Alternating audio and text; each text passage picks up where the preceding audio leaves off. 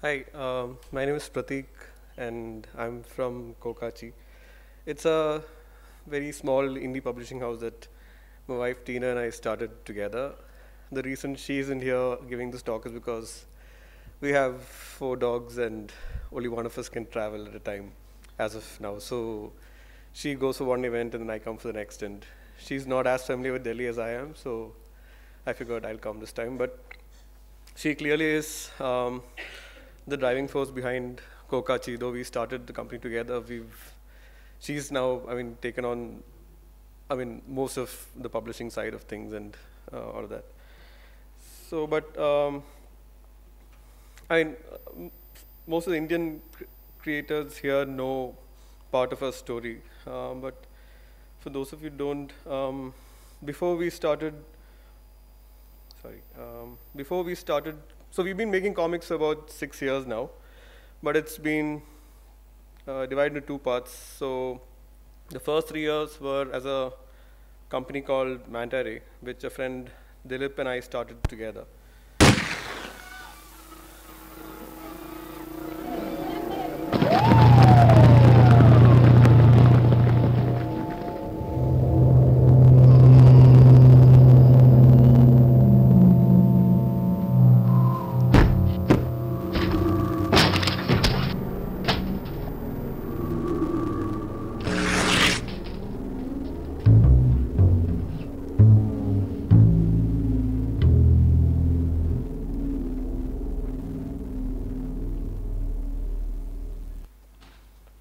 So Dilip and I started this company in 2010, mid of 2010, as we started together, and Hush was the first book that we brought out. And so that's Dilip and Prabha, who was our art director, and Tina and myself. And Hush was a book, I think at that time the Indian comic scene wasn't what it is today. I think Apupan's Moonward had come out. Amrita's Curry was a book that we'd seen and we really loved it from then. And they were two creators who had come out from the mainstream publishing side, but there was no indie comics side. And we brought out Hush, which was a 36-page book which dealt with child sexual abuse. It was completely silent. And fortunately, for some reason, there was a lot of press and mainstream attention came to the book. I think we kind of put a lot of attention in the production quality of the book. Being an indie publisher, I think that's something that we've always focused on, that we try and make our books really, really objects that you can want to buy or keep for yourself. The book was illustrated by Rajiv Vaip, who has also designed the DeCAF logo. So we did the book entirely in silence, in black and white. And what happened after the publication of the book is that there was a lot of interest in basically commercial projects in terms of to commission comics from us. And at that point, we were running on like small angel funding from friends and our own money. So it was actually a good boon for us to basically take up these commercial projects, because that helped help sustain us. And Dilip used to be working in an ad agency in Dubai, and I was in Bangalore doing comics full time. Tina was working at Wipro at the time, and Prabha was freelancing as an artist, so an illustrator.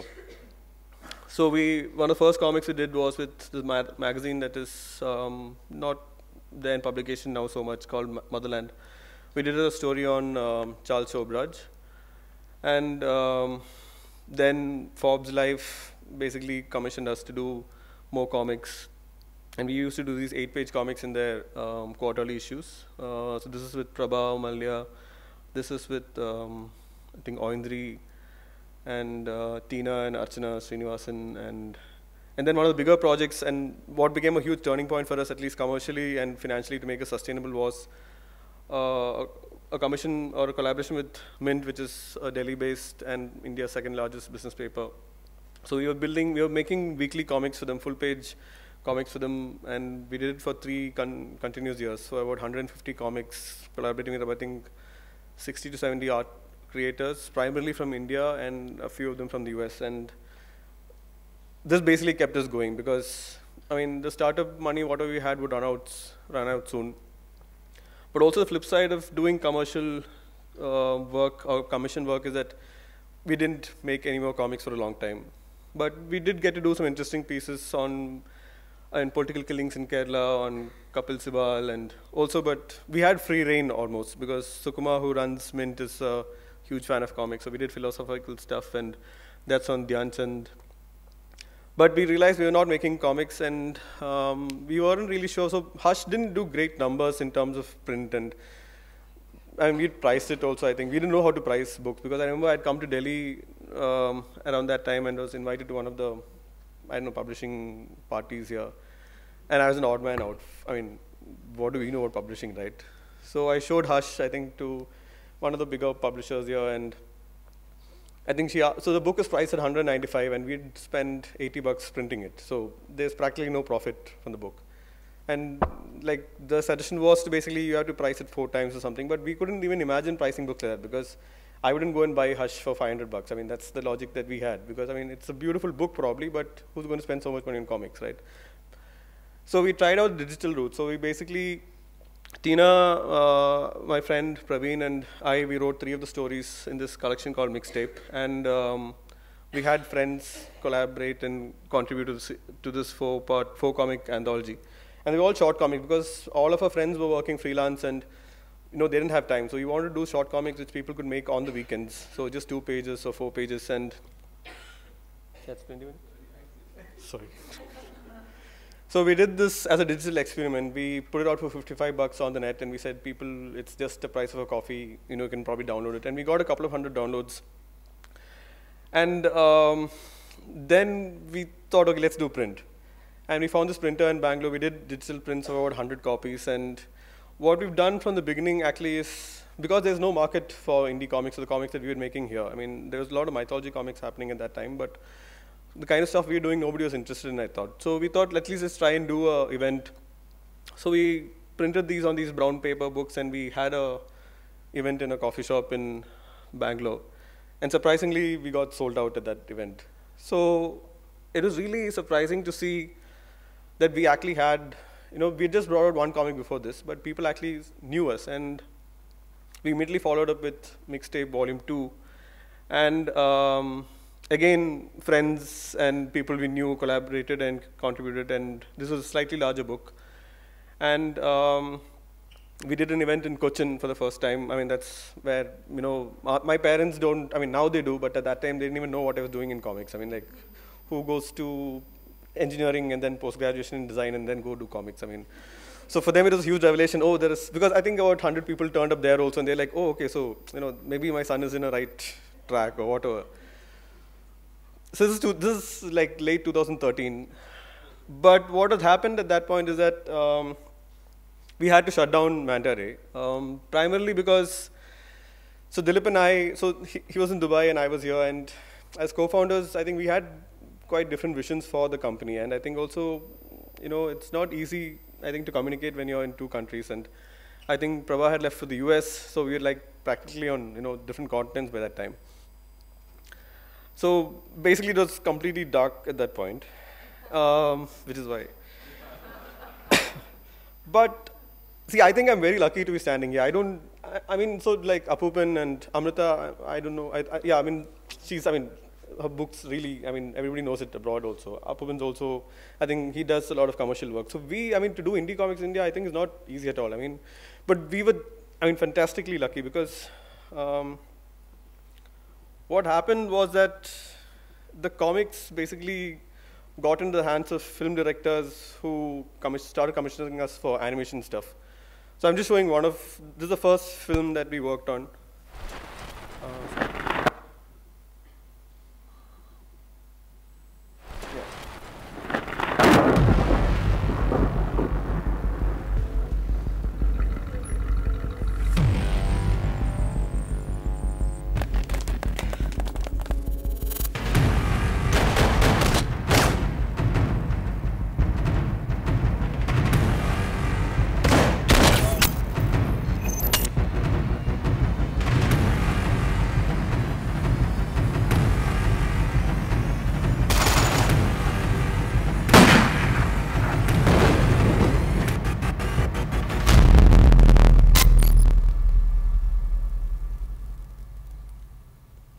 So we started getting commission projects for animation film, and my friends are in animation, but I didn't know anything about animation. But then we basically figured out, okay, we have to understand, how to conceptualize for animation. So we started working with studios, writing scripts, and making animation for feature films. And that's what's been, I think, keeping us running for the past 3 years of starting Kokaachi. So this film there's a Malayalam film called Gangster, and so this came about because the second mixtape from Mandare was launched in the cafe run by the director. And so then Tina and I started Kokaachi, and for those of you who don't know what Kokaachi is, basically when in Kerala, when small children don't eat their food, like when you're 3 years old, 4 years old, when you don't eat your food, your parents or your grandparents tell you that the Kokaachi will come and catch you if you don't eat your food. So it's that childhood monster, and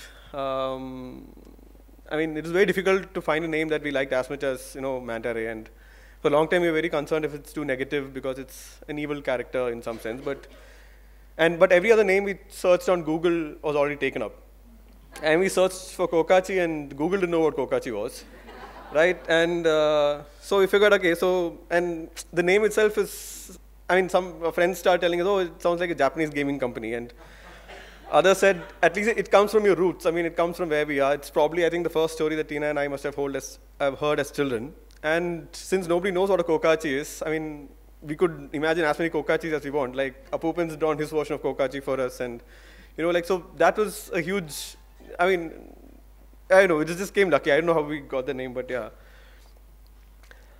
And one of the first things we did after starting Kokaachi was to basically bring out this thing called Matchbox Comics, which is Matchbox size comic books. So we have these, and by the time, because we did Hush and 2 mixtapes and stories were quite dark, people were thinking of us as a company that tells only dark stories.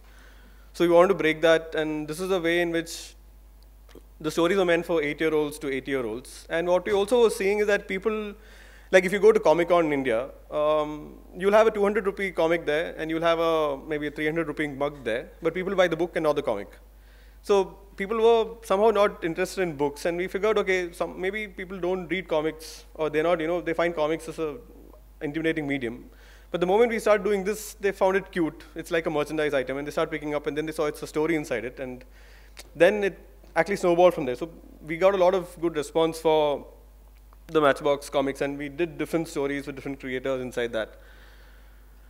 And so Prabha, after we split from Mandare, had taken a year's hiatus because I think for her it was difficult to basically make the transition immediately. And then, so that's when we went and did the Matchbox comics, and she came back. And till that date, basically, we were working out of.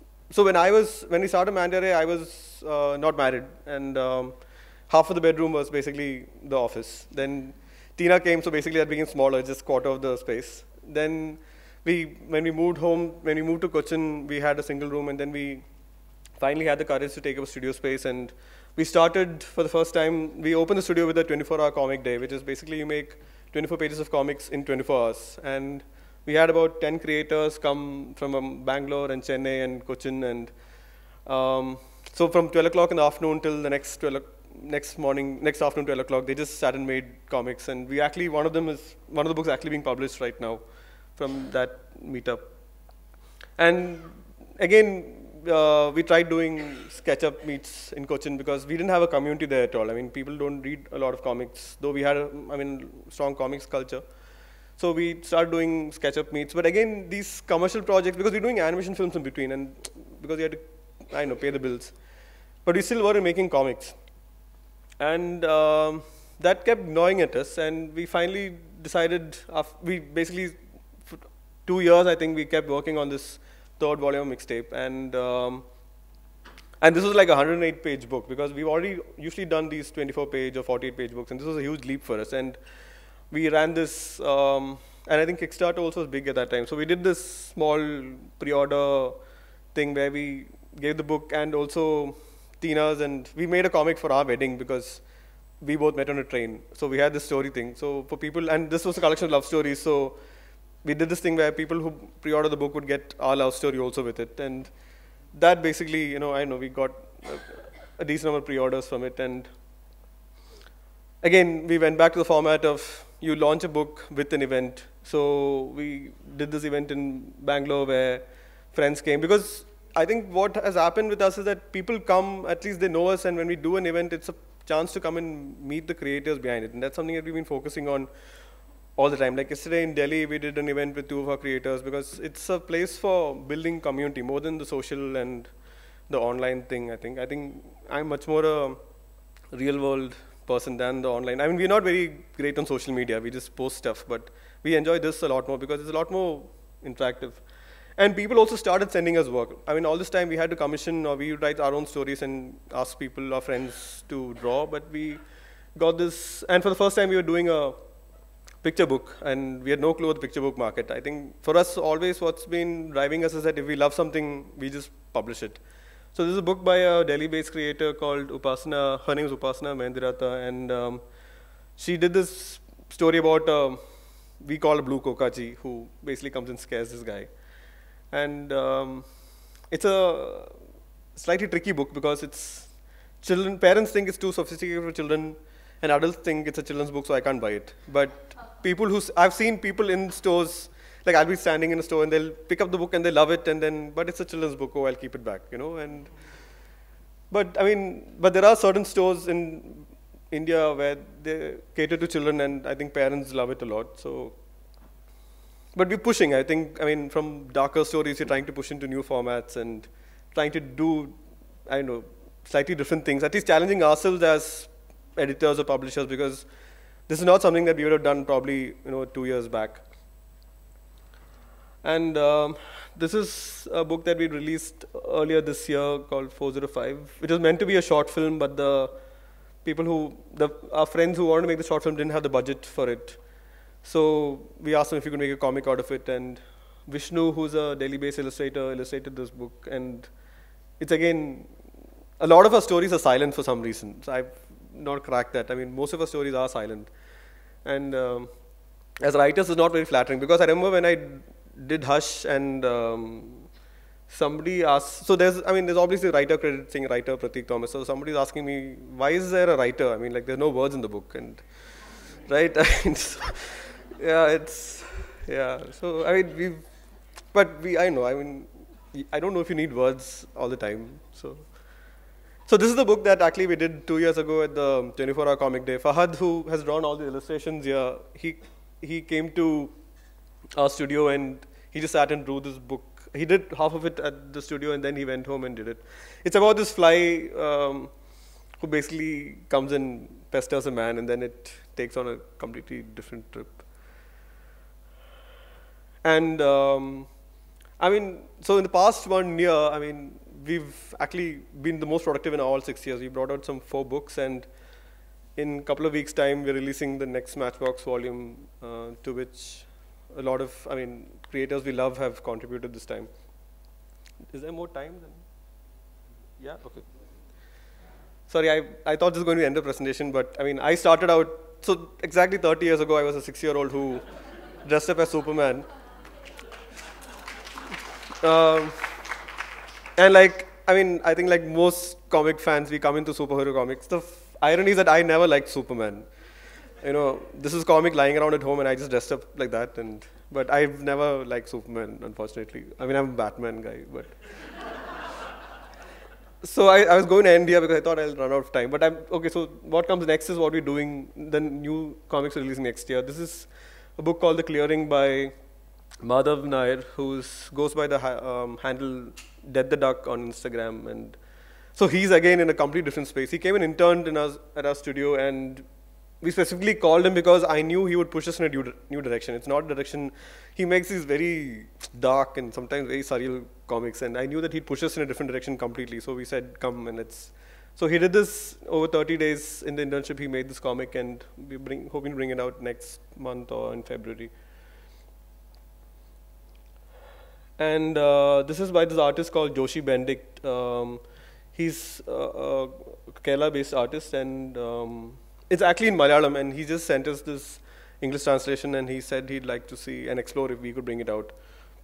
So we really liked his art and the colors, and it's a story set in Kerala. I would know regular people, so I mean, we're really looking forward to bring this out also. A lot of translation has to be reworked on, but because to get the nuance of Malayalam to English and still keep the local flavor and the simplicity of language is tough. So that's something we're working on now. And this is a book that Prabha is illustrating with us, and this is it's a story of this character Ashokan and his dog, but it's set against the political violence in North Kerala. That's, I mean, it's been in the news a while, and yeah, so yeah, so that's it. Yeah, okay. Time. Yeah, yeah, cool. Yeah, thank you.